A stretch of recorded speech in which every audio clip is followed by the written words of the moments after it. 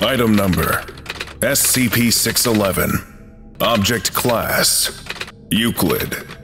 Special Containment Procedures: SCP-611 must be sealed within its specified enclosure at all times.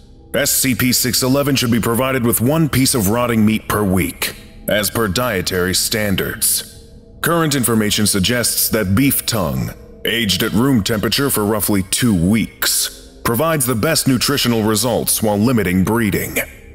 A technician specializing in insecta must maintain the enclosure. Technicians performing maintenance on the enclosure must wear full biohazard suits to prevent possible infestation.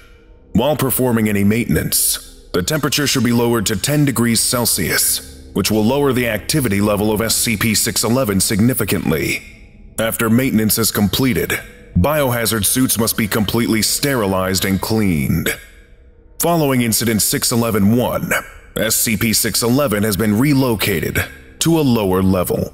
No food products may be allowed on the same containment level as SCP-611. Description: SCP-611 was first discovered in New Mexico in 2000.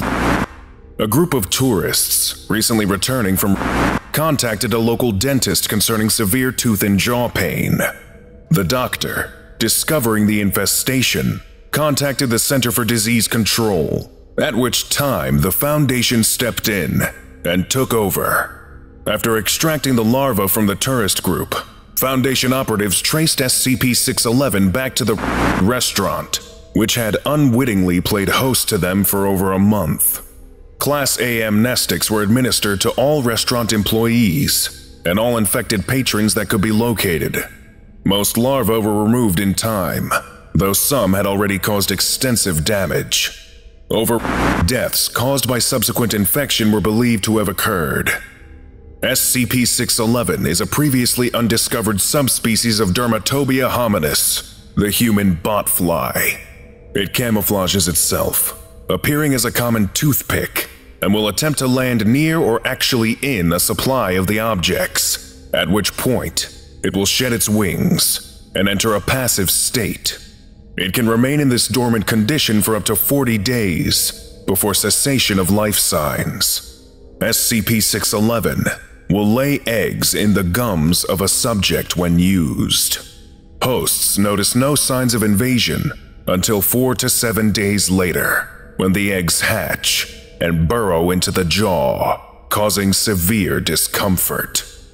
The larvae cause sharp continual pain and, if left untreated, can cause death by opening wounds for infection.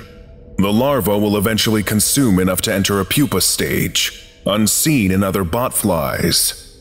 Its body will harden and lengthen, eventually punching through the skin of the host. At this point, SCP-611 will take to the air and search for others of its kind with which to mate.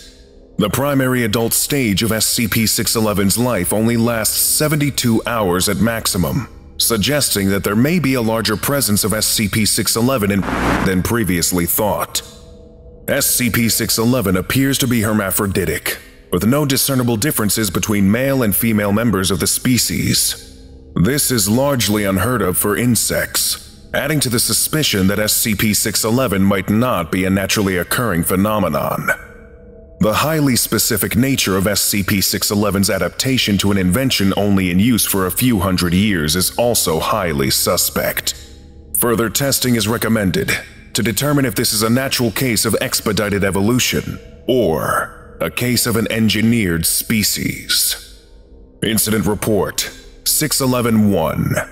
On 2000, proper sterilization procedures of biohazard suits were not fully observed, and 3 members of SCP-611's enclosure escaped containment. 2 were discovered tapping against the enclosure's glass observing room, apparently attempting to rejoin, but the 3rd was not discovered until it had already made its way to Break Room 13.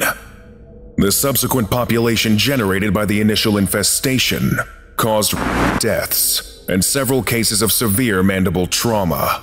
SCP-611 was subsequently relocated to a lower level with no break rooms or mess halls, to limit possible accidental exposures.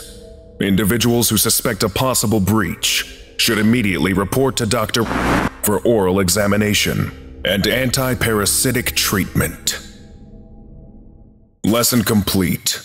If you missed the previous orientation, go watch SCP-610, The Flesh That Hates, right now. Or for the complete course, watch this playlist.